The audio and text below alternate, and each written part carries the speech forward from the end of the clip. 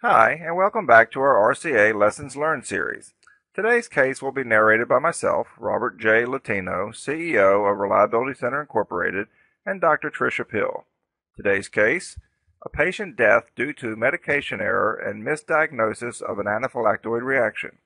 I'd like to thank Dr. David Benjamin for use of the source document, Reducing Medication Errors and Increasing Patient Safety, Case Studies in Clinical Pharmacology. I'm going to turn it over to Dr. Pill now for a description of the case background. Tricia? Thank you, Bob. So here's our case for today. A 63-year-old male had been on Enalapril for 1 year for treatment of hypertension. He experienced some difficulty swallowing and discomfort in the back of his throat and was instructed by his physician to go to the emergency room of a local hospital. Upon arrival in the emergency room, his exam was significant for mild difficulty breathing. He received a dose of intramuscular diphenhydramine and oxygen by face mask.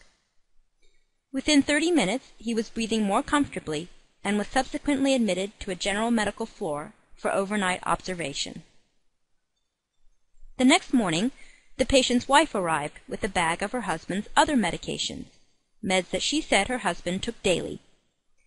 The nurse called the admitting physician and received permission to administer these medications, including another dose of Enalapril. The patient was discharged later that day. The day after discharge, the patient suffered an episode of acute angioneurotic edema with dysphagia, lip swelling, and airway obstruction, and unfortunately, he died before paramedics could respond. Now I'll turn the presentation back over to Bob to begin our root cause analysis. Thank you, Tricia. Now let's move to a review of the logic tree. Okay, I'm going to leave the legend up, which is to the left, and this will describe any icons that may not be understood that are on the blocks. What we need to understand basically about the logic tree is that from level to level represents a cause and effect relationship. After we leave the mode level, we're going to be asking the same question: how could the previous event have occurred?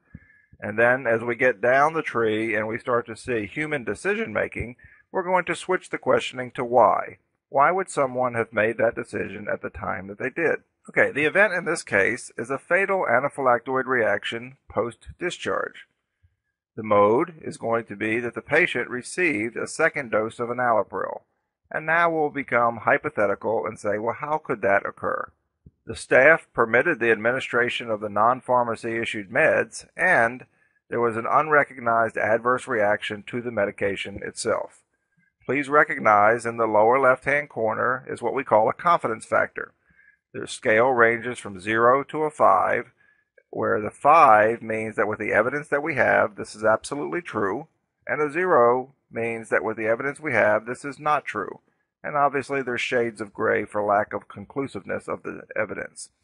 Behind each of these blocks is going to be a verification log.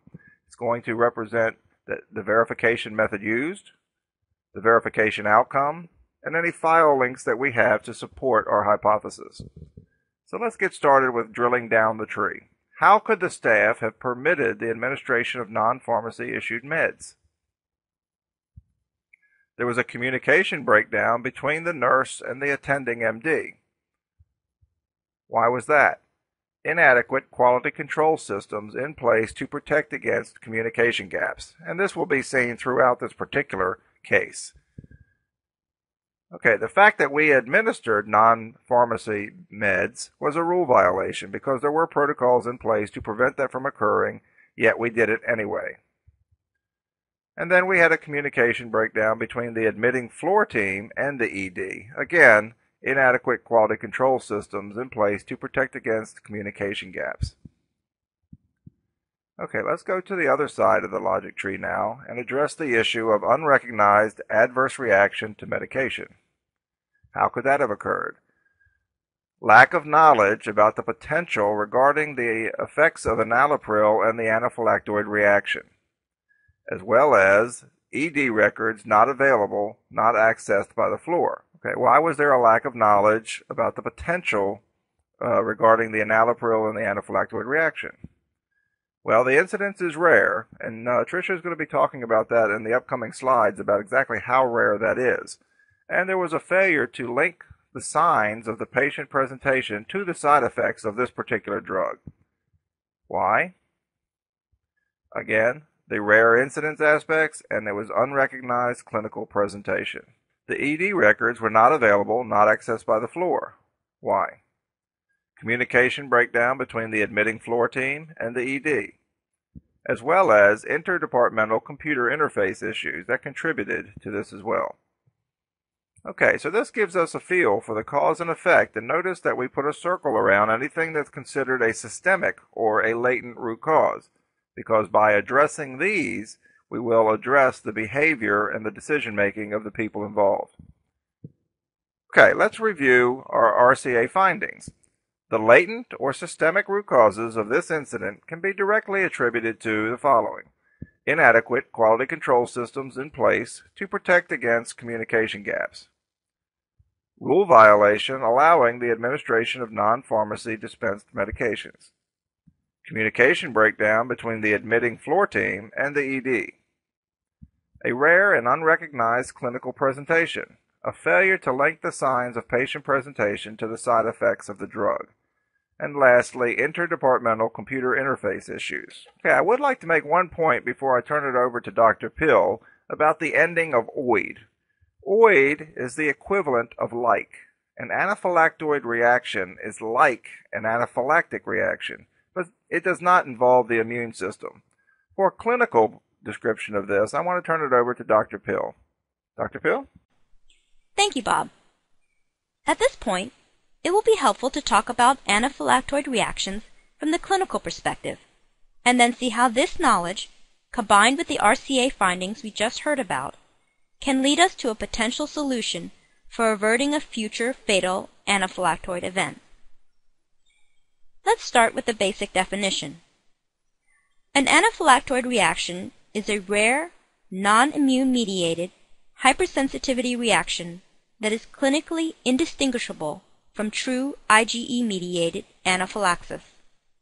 Now that's a mouthful, even for those of us in the medical field. So let's just break it down to the essentials. That anaphylactoid reactions are non-immune and non-IgE-mediated means that the body does not need to produce immunoglobulin E antibodies in order for the reaction to occur. Typical allergic reactions to bees and peanuts, for example, happen when a patient's immune system has been previously exposed or sensitized to the offending agent. As a result of this initial exposure, the body produces immunoglobulin E antibodies that prime the patient's immune system for a full-blown anaphylactic reaction with the next bee sting or peanut ingestion. This sensitization process does not occur in an anaphylactoid reaction, and so an anaphylactoid reaction can occur without warning and following a single, first-time exposure to an agent. As if this weren't scary enough, anaphylactoid and anaphylactic reactions look and kill the same. Patients may experience the full range of symptoms of respiratory distress, low blood pressure, tongue and lip swelling, difficulty breathing and swallowing, and widespread hives. There's no diagnostic test for an anaphylactoid reaction. It's a clinical diagnosis you make when you see a patient that looks, for example, like the picture on this slide. Treatment is supportive, and again, the same as for anaphylaxis.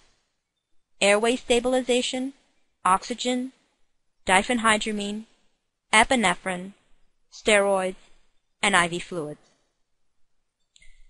Because anaphylactoid reactions are rare, and I'll get to the statistics on the next slide, and because they can happen without prior warning or history, it's essential that clinicians be aware of the possibility and be prepared to treat quickly. Now, fortunately, the list of medications associated with anaphylactoid reactions is fairly small. It includes a class of drugs commonly used to treat hypertension and congestive heart failure known as angiotensin-converting enzyme, or ACE, inhibitors. Enalapril, captopril, and lisinopril are all frequently prescribed drugs in the ACE inhibitor family. You may recognize them from their trade names, Vasitec, Capitan, and Zestril. The mechanism of action for ACE inhibitor-associated anaphylactoid reactions is not well understood. One hypothesis is that ACE inhibitors mimic a substance in the body called bradykinin, which is known to cause lip swelling. However it happens, though, it's important to know that ACE inhibitors exhibit cross-reactivity. That is, if a patient experiences an anaphylactoid reaction to one ACE inhibitor, he or she is likely to experience an anaphylactoid reaction to other ACE inhibitors as well. Anaphylactoid reactions to ACE inhibitors are rare. According to post-marketing studies conducted by one major pharmaceutical manufacturer, the incidence was between 0.02 and 0.1%. Besides ACE inhibitors, other drugs have been associated with similar adverse medical reactions, including aspirin, nonsteroidal anti-inflammatory agents like ibuprofen and naproxen, and iodinated contrast media used during cardiac catheterization procedures. So again, a high degree of suspicion and preparedness is necessary when dealing with anaphylactoid reactions.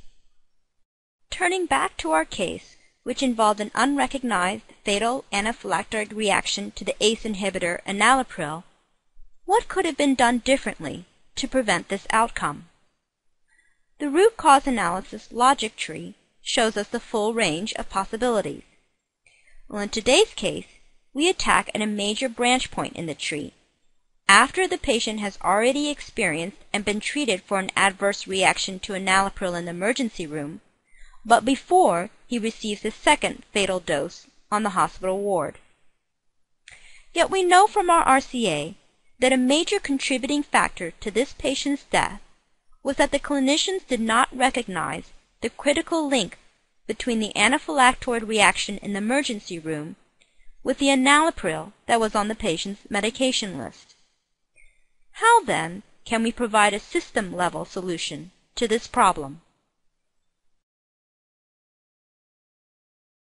Our proposed solution harnesses information technology to provide a conditional situation alert system for detecting rare but potentially fatal anaphylactoid reactions to medications. The alert is activated when two conditions are present simultaneously in the patient's medical record. 1. Administration of medications typically used to treat anaphylactoid reactions, such as diphenhydramine, epinephrine, and prednisone. And 2. An order to pharmacy for a medication associated with anaphylactoid reactions, such as an ACE inhibitor. When these two conditions are met, an alert is triggered on the computer to the physician. For example, "Doctor, your patient is on enalapril. Enalapril is rarely associated with anaphylactoid reactions. Have you considered this diagnosis? Do you wish to continue to order enalapril?" The physician would then have the choice to discontinue the drug, put the drug on hold and choose an alternative, or override the alert. Although our specific case example today is with enalapril, a computerized physician order entry algorithm could easily include any of the previously mentioned medications also associated with anaphylactoid reactions. Now, this type of conditional alert system is commonplace in many industries outside of healthcare. Bob, would you like to say a few words now about this? Thank you, Tricia. Yes, in industry, compressors have safety mechanisms that use something called voting logic to safely shut them down. This mechanism is embedded in their controls and their instrumentation.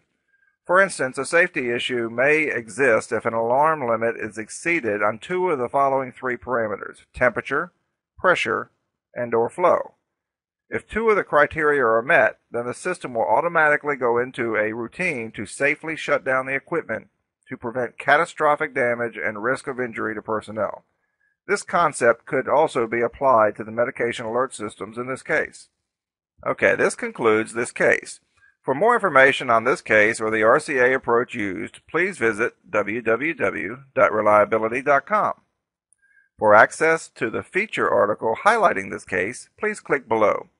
And I would like to thank Dr. Pill and Dr. Benjamin for their collaboration and participation on the making of this video. It is greatly appreciated. Thank you and take care.